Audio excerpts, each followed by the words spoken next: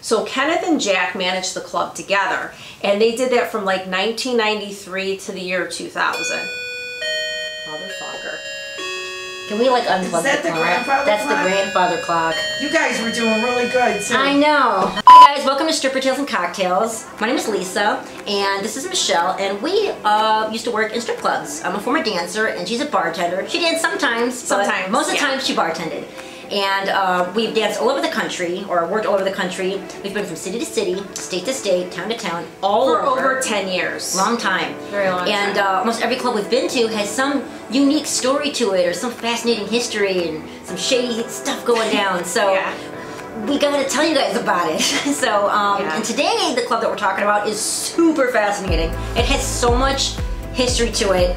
Oh my God, and crime and murder and all kinds of stuff. Today we're talking about the Palomino Club in fabulous Las Vegas. So the Palomino Club is, well, it's in Las Vegas, but it's not in the Las Vegas that most people know. It's located in the old part of town of Vegas called North Las Vegas. And the Palomino Club itself opened the doors in 1969. Now, I'm not sure what was there before. It could have been an old building. I did a little research on there and I couldn't find the answer to that. So as far as I know, that building could have been there, or the owner built it in 1969. But anyways, it opened its doors as a club, full nude, with alcohol in 1969. And to this day, it still runs as a full nude club with alcohol, and it's the only one in Las Vegas, okay? And there's not even many in the country that's full nude with alcohol. So this club is very unique. I do believe, I did read like recently though, that they are going to lose that licensing soon. Oh. So I don't know if that happened yet. Maybe you guys can comment if anybody knows. But I heard that it's supposed to be happening soon, that they will no longer be able to be nude with alcohol. So it was a grandfathered thing in from 1969 when Paul Perry opened its doors. So Paul Perry, who was the original owner of the club, he opened the doors, like I said, 1969. He ran the place himself personally until 1993 when Paul Perry passed away. At that time, his wife Gail took over ownership. Now Gail, she didn't like running the club herself. She liked owning it. She liked getting the money, I'm sure, like who doesn't, right? But she didn't like going in there, and she didn't like the daily stuff. So she left that up to her adult son, Jack Perry.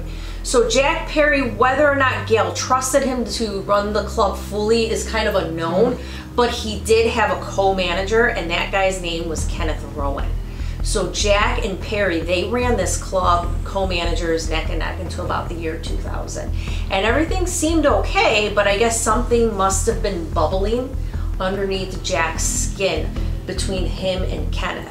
Because on an evening in the year 2000, Jack Perry took a shotgun and he walked down the long hallway to the very back office of the Palomino, and he shot Kenneth Rowan in the face while Kenneth Rowan was sitting behind one of the office desks, over onto his adult son who was next to him, and he died in his arms in the back office of the Palomino. That's sad. Yeah, this place, Lisa, it has a very dark and twisted, weird, past. As you know, you have some stories for us too about this place. That's pretty crazy. Mob activity, like off the charts, secret underground tunnels, ghosts, murders, suicides, like it's just like, there's even not more than enough to write multiple books. Yeah, we can't fit all of it in this video today. There's too much. Too much. So Lisa and I, we both worked there for a short time. She was a dancer and I was bartending there.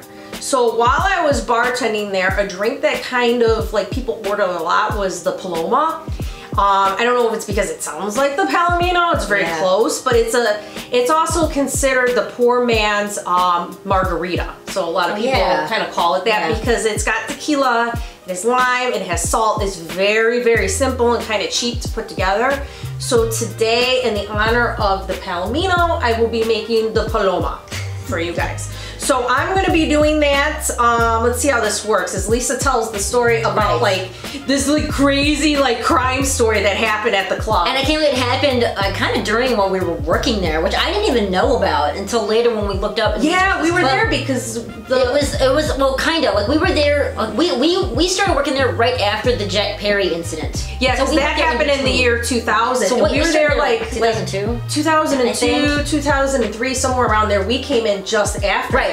And then in 2005, no, it was May of 2001. No, May of 2001. You're right. Yeah, it was May of 2001. Yeah. Louis Hidalgo took over, and in May of 2005. Well, shit, Lisa, let me make the drink. Oh yeah. I'm sorry. I'm getting ahead of myself. Yeah. Okay, so real quick, just before she tells the story, I'm just gonna tell you what I'm doing. Let me tell you what I'm doing first, and then Lisa will tell you the story. And while she's telling the story, I'll just do it. Okay, and then you won't need no explanation. So I have a bowl of ice right here. So I'm just gonna drop those into the cup. I'm gonna do a shot or two of tequila. I'm gonna squeeze some lime juice on top, and then I'm gonna salt it and mix it up a little bit, and that's our drink. So Lisa's gonna tell the story. Okay, so this guy. I won't be so loud with my ice though. That's okay. So yeah, what was it? So we were there around 2001 and around 2002 I think. But in 2001 is around the same time an owner by the name of Louis Hidalgo. I remember this guy. I remember this piece of crap. I remember him. That guy who's oh my god. He's dead now, right? Oh yeah, totally dead. So like, so he came in 2001, took over, and then in May of 2005, his son, his girlfriend, a few other employees were all arrested, found guilty, and charged with the murder of a bouncer by the name of T.J. Hadland. Now T.J. Hadland, he worked on the outside with the taxi cab stands, and it was what happened was you making a mess? Yes. You are making a mess. Do you need a paper towel? Sorry. Do you got paper towels? I do, I'll get it. Okay, yeah. So I can smell it, smells good. So yeah. So where were we? TJ Hanlon, that's right. TJ Hanlon, he was working the taxi cab stands outside. Now, there's a thing when clubs usually have taxi cab stands outside where the taxi cabs come up and they bring the guests to the club. And let me explain kickbacks, okay? Because this is what got him in trouble, got TJ in trouble. Kickbacks. Kickbacks are an old fixture of the Vegas taxi industry. They're essentially a finder's fee paid to drivers by any assortment of any businesses. Like the cabs and stuff like that. It's basically a practice that's been in Las Vegas for decades as a way for businesses to keep a leg up on the competition. So that's what that is. Now, there's no solid proof, but what is believed to happen was TJ was pocketing the money from the club that he was supposed to be giving to the cab drivers. So when the club found out what he was doing, he was instantly fired, and after he was fired, he went around town bad-mouthing the club like an idiot. Oh, so the money that he was supposed to shell out to the cabs, he was putting it in He was pocketing it, right. And so what he was doing was he was telling everyone that like, yo, don't go to the Palomino, go to this club instead, you don't want to go to them. They're awful. So he was bad-mouthing the club, turning business away. Well, Louis Hidalgo and his son caught wind of it. That's what happened. Another bouncer by the name of D'Angelo Carroll helped orchestrate an acquaintance of his to meet out at Lake Mead with TJ. This man's name was Kenneth Counts.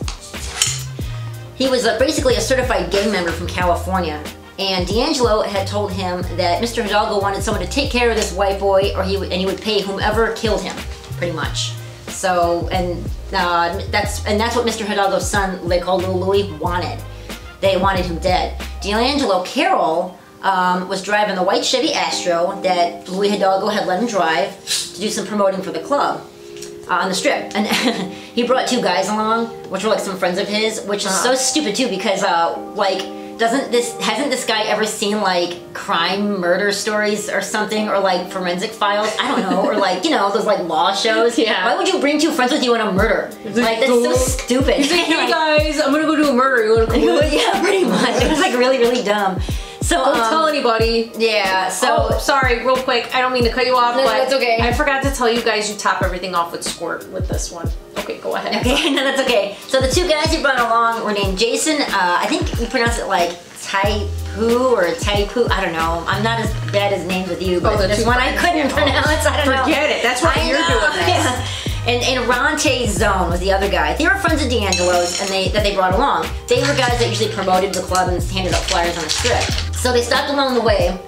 So D'Angelo picked them up. They stopped along the way to pick up Kenneth Counts. Kenneth Counts is sitting in the van next to Ronte behind Jason, who was sitting in the front seat. So, he was sitting shotgun. But then D'Angelo got on his cell and got a phone call, which, by the way, was registered in Louis Hidalgo's girlfriend's name, whose name was Annabelle Espindola. Annabelle had told D'Angelo, if he's alone, go through with the plan.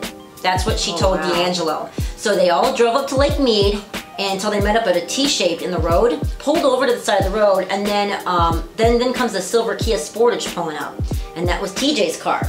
So when the Kia pulls up, TJ gets out of the car, he approached the van, the driver's side window, he goes up to the driver's side window facing D'Angelo and his friend, his former co-worker, and with a .357 revolver, Count slipped out of the passenger side door into the darkness of the night, far away from the bright lights of Vegas, slipped around the front of the van, snuck up on TJ, who stood facing D'Angelo in the driver's side window, on the side of him, completely unaware, and shot him point blank right in the head.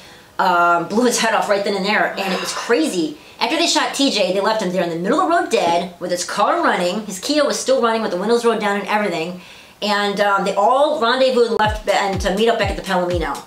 So when they go back to the Palomino, D'Angelo and Kenneth ran into the club, leaving Ronte and Jason in the van, the Astro, outside. And D'Angelo walked back out of the club telling Ronte and Jason, yeah, Lil Lou just paid me $5K for the hit, for killing, dude. And, oh, by the way, real quick, D'Angelo got caught because the last call he made was they went through the dead guy's phone, TJ Hadland, and the last call he was on the phone with recently was D'Angelo. Right. That's how he got caught. So stupid. Oh my God, it was so stupid. So of course he got caught. And so D'Angelo, so days later, D'Angelo would wear a wire to try to make a deal with the prosecution to lighten his sentence. And District Judge Valerie Adair sentenced Louis Hidalgo Jr., the son, who's 58, and his, it was the father, I think it was the father, 58, and his 27-year-old son to life in prison. Both will be eligible for parole in 20 years, which was about 2017 to 2019, somewhere around there. Because I don't know exactly when they went to jail. It was somewhere between the years of 2005 and 2009 when they actually went in, so I don't know. Right, because it took a while after the murder for them to get the sentence. It's weird. So a jury convicted both of second-degree murder, conspiracy to commit battery with a deadly weapon, and battery resulting in substantial bodily harm in connection with the death of 44-year-old Timothy Hadland. And this guy had 4 kids. That sucks, so they lost their father. I mean, the guy wasn't the brightest, probably, going around talking smack and pocketing money, Yeah, so he got murdered because he was just taking cab money that was supposed to go to the cab drivers to bring customers to the club. Right, it was pretty dumb. Annabelle, the girlfriend, guess what? She turned state witness on Lou and has since disappeared. Oh, really? She did, yeah. Wow, I didn't know that. So to this day, they don't know where that They don't know where she went. Yeah, she turned state witness. She's out. Run Annabelle. Yeah, I mean, she's free. She's whatever. She's good to go because she didn't have to get a better deal. As for Kenneth Counts, the shooter, he's been out on the streets for 10 years.